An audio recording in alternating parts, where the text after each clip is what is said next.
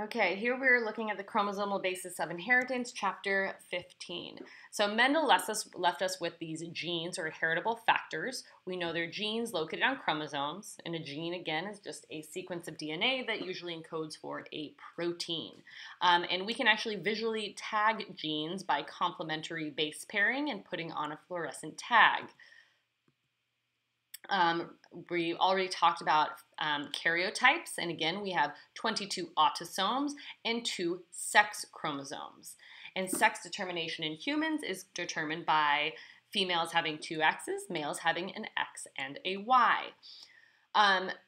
Because sex chromosomes don't always come with these homologous pairs, for example, in a male, we don't have a homologous pair, they have really interesting patterns of inheritance. So the X chromosome is a normal, big old chromosome, lots of important genes.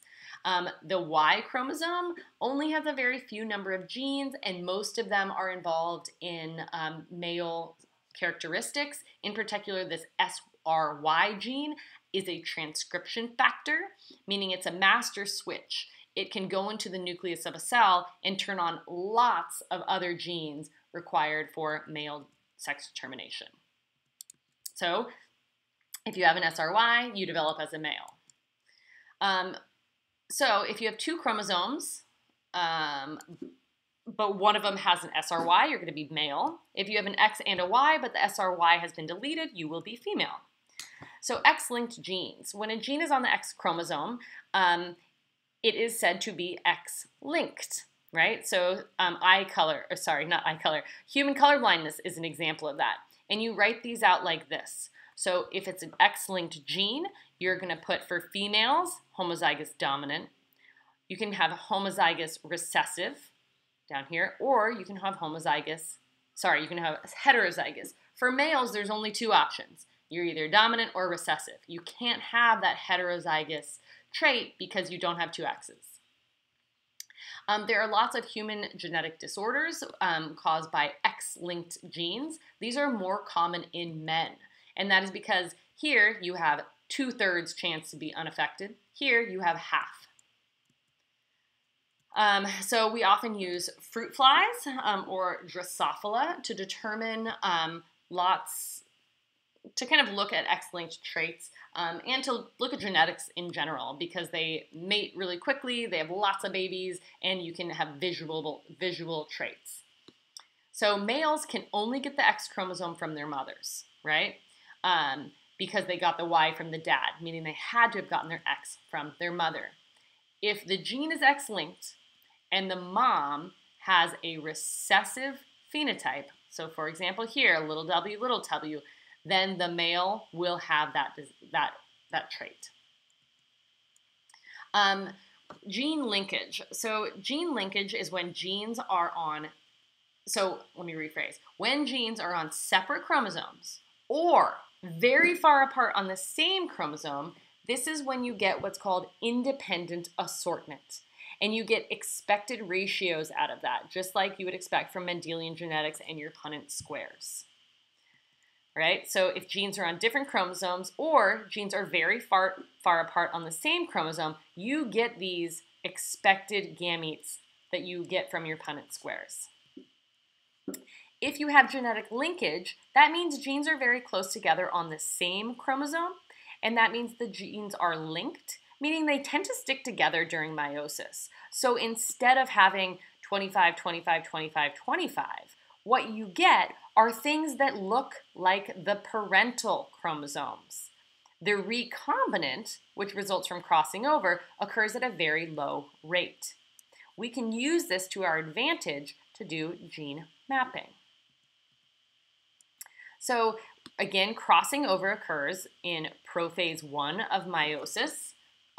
It occurs between replicated homologous chromosomes, where you get genetic swapping. It increases genetic variation. If genes are unlinked or very far apart, crossing over occurs and it doesn't change the outcome. If you have gene linkage, in order to get all of the different kinds of gametes, you would have to have crossing over happen right in that little place, and that is rare. So Thomas Hunt Morgan used this as a way to kind of map where genes are on a chromosome and how whether genes are linked or whether they are unlinked and how far apart they are from one another. So when you calculate recombination frequency, the goal is kind of to determine whether two genes are linked, and if so, how closely they are linked. So what you need to do is a cross from a true breeding recessive flies to kind of observe this. This is the example that we have here. So here we have true breeding, big R, big V, big V. And we have little r, little r, little r, little v, little v. So these are both true breeding. We get this F1 completely heterozygous fly.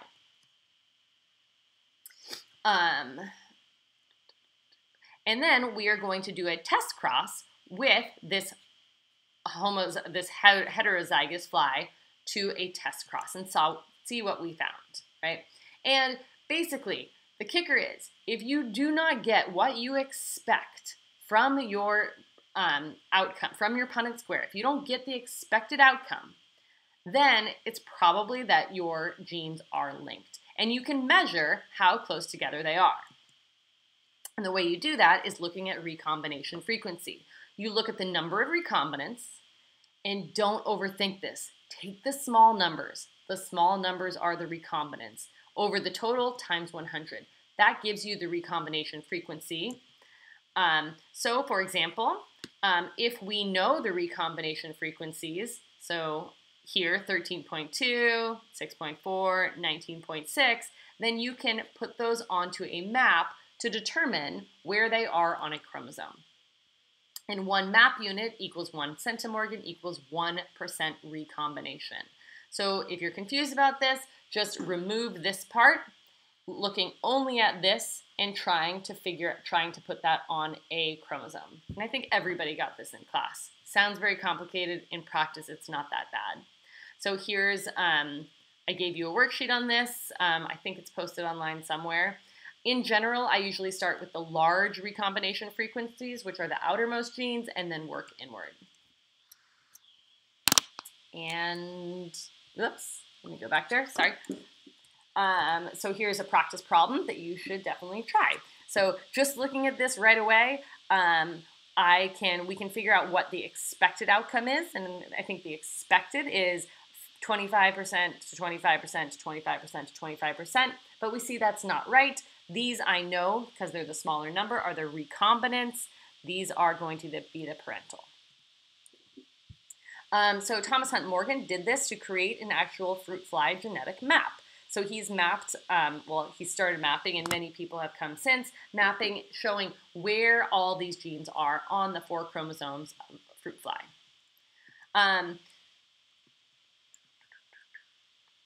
Okay, so we are going to talk in another one about chi-squared, so I'm going to skip that. So one thing to think about sex chromosomes is that you can have what's called X inactivation. This occurs in female mammals. For most chromosomes, having an extra or a missing copy is lethal. The X chromosome is funky. Human females have 2 X chromosomes, but the males only have 1. And that leads to a discrepancy between the numbers of chromosomes. So what happens in human females, in female mammals, is that one of the X chromosome gets inactivated so that males and females are the same now. And the X inactivation is literally just shutting down one of the X chromosomes, and it becomes what's called a bar body. So you only get gene expression from one of those chromosomes. The best example, or my favorite example, are calico cats, where the X inactivation causes the different pigmentation of a cat. Random X inactivation in a very early embryo can cause either expression of this X chromosome, which causes the orange, or this X chromosome, which causes the black, depending on which X chromosome was inactivated. During meiosis, you can get what's called non-disjunction or bad separation of chromosomes. So remember, meiosis 1, homologous chromosomes are separating. Meiosis 2 it is sister chromatids that are separating. If you get bad separation, called non-disjunction, that leads to trouble. And in particular, that leads to aneuploidy, or having an abnormal number of chromosomes, too few or too many. Non-disjunction in meiosis usually results in aneuploidy, right? And you can try to draw this out and convince yourself of this, but I'm going to go back here. So if you have non-disjunction in meiosis 1, that leads to 4 faulty or aneuploid gametes. If you have non-disjunction occurring here in meiosis 2 during sister chromatid splitting, that results in 2 normal gametes and 2 bad gametes. So non-disjunction results in aneuploidy, and one example of that can result in Down syndrome or trisomy 21, where you have too many of that one chromosome. And this is very common, and it goes up with maternal age. Aneuploidy and non-disjunction go up with maternal age.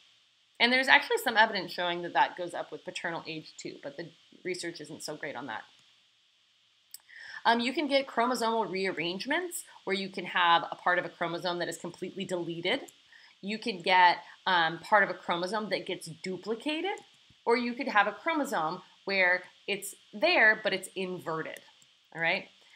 You can also have chromosomal rearrangements that occur via what is called a translocation, where a piece of a chromosome gets attached to another piece of a chromosome. You can have reciprocal translocation, where they swap places, or a non-reciprocal translocation, where just a chunk of one goes onto a chunk of another. And again, these don't necessarily result in major issues as long as the genes are there, unless you are, during this chunking out, that you are screwing up genes right, or the sequence of a gene right at those transition points. All right, and that is it for chromosomal inheritance.